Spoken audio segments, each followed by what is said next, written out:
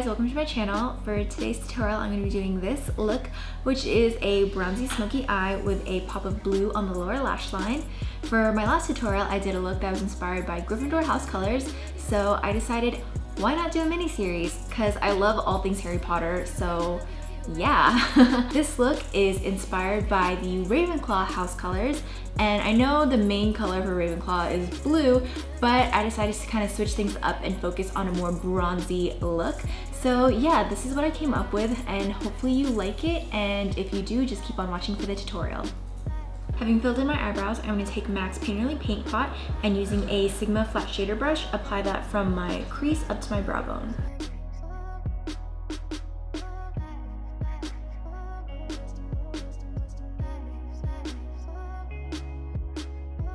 I'm also going to apply this underneath my lower lash line using a Sigma Precision Round Kabuki brush. Going back to my flat large shader brush, I'm going to pick up Inglot's AMC Gel Liner in the color 77 and apply that to my lid. When first applying the product, I like to focus it on the center of my lid and then slowly extend outwards for a feathered look.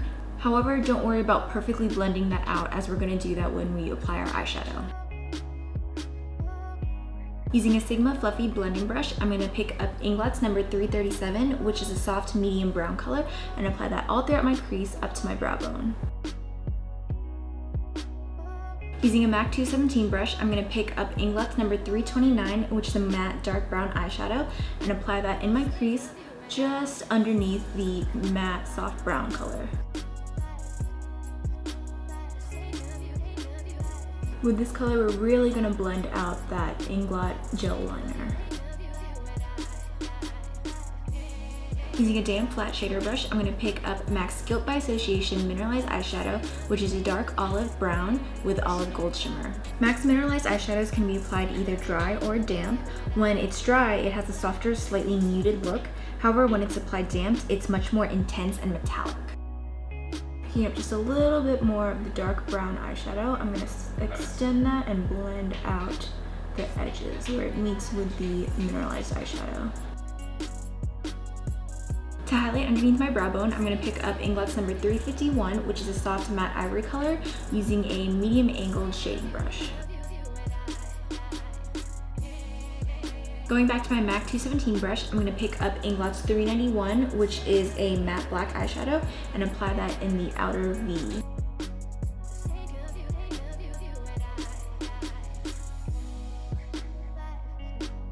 Using a Sigma pencil brush, I'm going to pick up MAC's Copperized Pigment, which is essentially the pigment form of the Gilt by Association Mineralized eyeshadow, and apply that to my inner corner.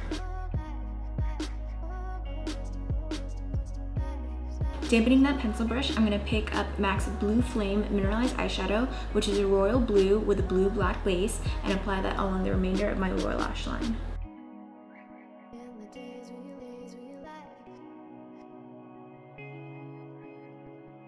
For today's look, I'm not doing any eyeliner, and since all of the eye makeup is done, I'm going to come in with a makeup wipe and just clean up underneath my eyes, since this is a very glittery look and there is a bit of fallout.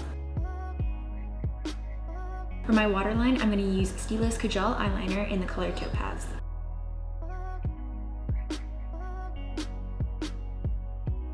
For my lashes, I'm going to apply Smashbox's X-rated mascara.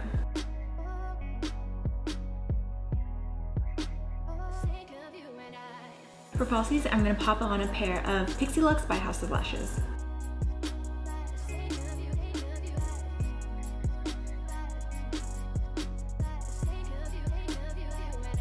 Now that the eyes are done, I'm going to do my face off camera and then come back to show you the lips. For lips, I'm using Violet Voss's matte liquid lipstick in the color Excessive, which is an intense brown color.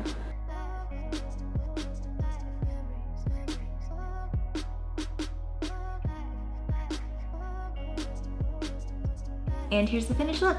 Hopefully you guys enjoyed that, and if you did, please feel free to give it a thumbs up down below, and hopefully I'll see you in my next video.